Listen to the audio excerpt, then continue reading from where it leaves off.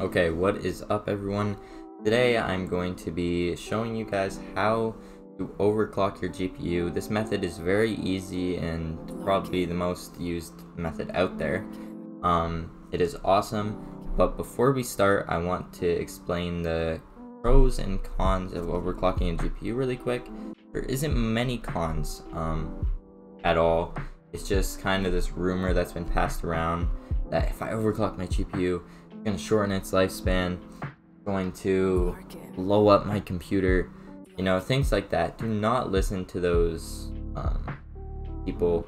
They've most likely never overclocked a GPU before, and if you follow these steps, I guarantee you that nothing like that will happen. In fact, if you just like put a crazy amount of clock on your GPU by accident, that is absolutely fine. There's ways to fix that, plenty of ways, and most of the time actually, the most common thing that's going to happen, the screen's going to go black, going to come back, and your driver knows to automatically reset, your GPU knows to automatically reset your drivers and your clocks back to stock if anything like that happens. So your screen's going to go black, it's going to come back on, everything's going to be back to normal. So that's awesome. Now, what you're really going to be getting out of this is typically a 10 to 15% performance boost for your GPU, which is awesome. And you know, it may not seem like a lot, but for a GPU, for frames and everything, that is really nice, and it can make that difference sometimes when you're gaming at higher resolutions. So yeah, let's just get right into it. So first off, look up Msi Afterburner here, and you know, Afterburner is a widely known site here for overclocking. Scroll down, and you're gonna see Combustor. You just wanna pick this up, download it. You're gonna need it later on. So yeah, just download Combustor here, and then download this right here on the left. And yeah, that's that simple. Just click allow, accept, and then after you're done with that, open up Afterburner.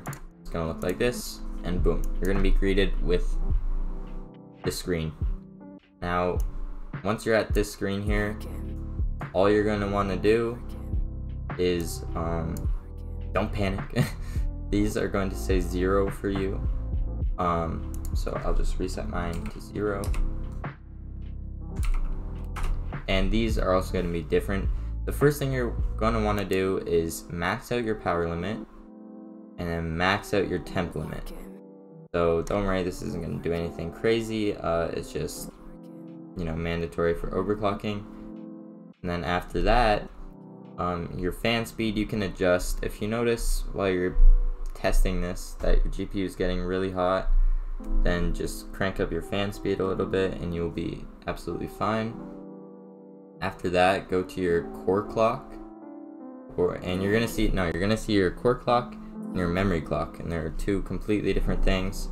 For your core clock, you're gonna go up in increments of 20, and for your memory clock, you're gonna go up in increments of 100.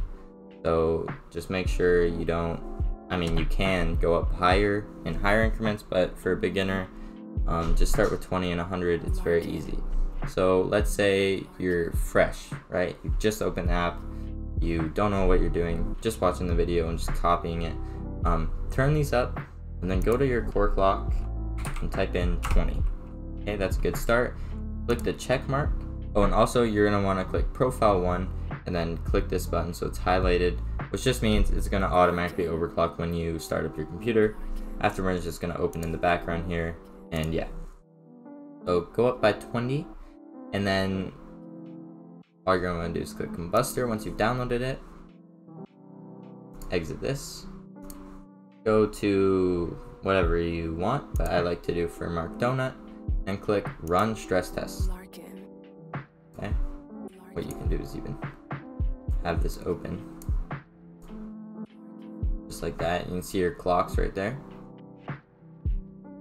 So we're clocking to about, you know, like that.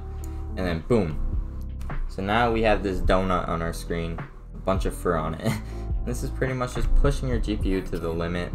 As you see, 96% here. And it just, yeah, it's a stress test. So you're gonna want to run this for about 2 to 5 minutes every time you go up. in a clock. So when I run it to 40, open this up, and then let it run for another 2 to 5 minutes. And you just want to be looking for any graphical errors. That could be hitching, your thing could just straight up crash. You could see light, like the light messing up, stuff like that. So yeah, just look up for any graphical errors. Oh, I can't talk right now, but look out for any graphical errors. And then yeah, if you don't see any, that's perfect. You can just press escape here, close that, and then you would go up by another 20, so 40. And you're just gonna want to keep doing this. It's as simple as that. Make sure you watch it very closely for those 2 to 5 minutes, just to make sure that, you know, nothing's wrong, your card's running stable. You also get your frames here, so as you overclock, this will go up more and more. And yeah, that's perfect. You can see your temperature there. Like I said, if you want to, at the end of this, you're gonna run it for a longer period of time and watch your temps, and then you can adjust your fan speed, yeah, according to those. So we're gonna click escape here, and boom. So your core clock, do not worry if you only get to 40 or whatever. Every card is completely different. Some with the same 2070 Super as me might get all the way up to 160. Mine typically runs the most stable at like 120, 100 to 120. So some might get 160, some might get 40, right? It's completely depends on your card. So don't be like shocked or upset if you only get to 40, or worried if you get to 160, right? It's completely different for everyone. But yeah, your core clock, you're just gonna want to do these one at a time. So go to your core clock until it hits a number where you can't run it anymore, okay? So I'm gonna give you an actual example of that, and clock it to something that I can't run. So I can't get to 160, so I'm gonna 160, and this is the scenario that everyone's like, oh my god. So we're at 160 right now. I'm gonna click run stress test. Just gonna wait if there's any graphical errors here. Actually, we're just doing core, so I don't know if this is gonna do anything. Yeah, I just saw a glitch right there. As you see, we just hit a glitch, and yeah, look, boom, my whole computer froze. Everything's freaking out. No, it's just gonna crash and reset. As you see, my clocks go back to normal. Thing is fine. So I couldn't handle 160. That's how you know your limit. Your thing will do something along the lines of that, your GPU. So once you're at your limit, you're gonna want to go down in increments of 10. So since I already have my stable out, I'm just gonna do 100. But you would want to go to 150. So you're going up 20, but you're going back 10. To make sure, go and run it for another 2 to 5 minutes, see if it's stable. If it is, perfect. That is amazing. I'm just gonna relaunch this and do it one at a time. So let's say I just tested 110, it crashed, I go down to 100, and we're stable now. Okay, perfect. So we have our core clock. Now we're just gonna wanna leave that. Now memory clock. Do these differently, just at separate times. It makes things easier. Now for memory clock, you're going to be able to go up in increments of 100. So we're just gonna start with 100, you know, check mark, run stress tests, gonna load the data, for the data, and then boom. Run the stress test, run this for 2 to 5 minutes. As I said before, if you see any graphical errors, go down by 50. So you're probably gonna be able to get upwards of 500-600 on your memory clock. And just, yeah, go down by increments of 50. So let's say you hit 600, your thing crashes, go in and try 550, and it should work in most cases. If not, just go back down to 500, and yeah, you'll be fine. So yeah, that's all you need to do. Now once you have your main clocks and you found out what your card can handle and run, you know, run at, you're gonna want to get both of those and run it for 15 minutes. Yes, overclocking can be kind of time consuming, but that is fine. So run it for 15 minutes. Keep a close eye out, make sure there's no graphical issues. It's harder with things like this, so I actually don't recommend you run that one, I recommend you go back to donut,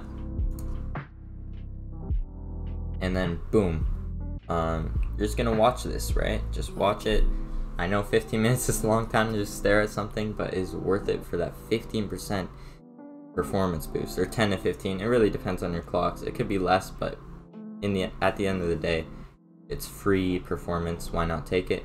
So yeah, you're gonna sit there for 15 minutes, look out for any graphical issues, and then if you're good and nothing happens, just click escape. You can exit this out completely if you want to, and then you are fine. That is how simple it is to overclock a GPU. Now, also make sure to look at your temperature. I have a GPU with a lot of fans on it and stuff like that, so I don't really have to worry about GPU temps, but for a lot of people you might have to.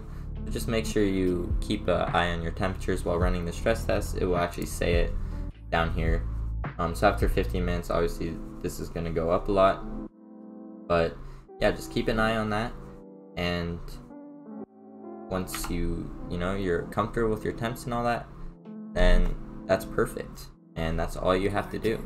So once again, click this, boom, boom, and every time you start up your PC, Msi Afterburner is going to run in the background. And I really recommend this to everyone, and it can benefit lower end GPUs and higher end GPUs. It's free performance. Take it. You can tell a difference sometimes. You can notice a difference. So yeah, that's all there is to this video. It's that simple. If you have any questions, let me know in the comments below. And yeah, have a good day, everyone. Peace out.